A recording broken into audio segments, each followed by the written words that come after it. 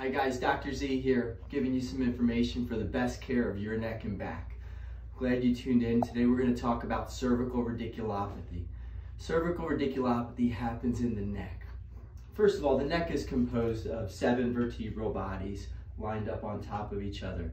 Behind every vertebral body is a nerve root that exits, that goes down a different path of the arm, as we see here in a dermatomal map.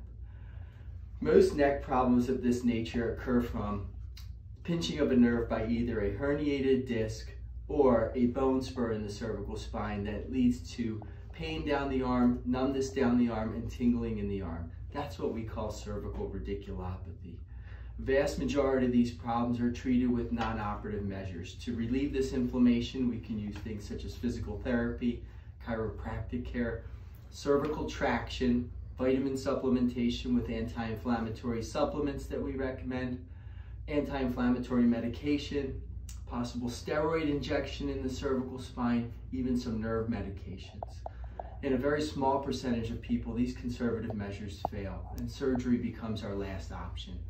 Our primary surgery we do for this problem is a cervical disc replacement to relieve the pressure of the herniated disc or the bone spur on the actual nerve root and reduce the radiculopathy effects.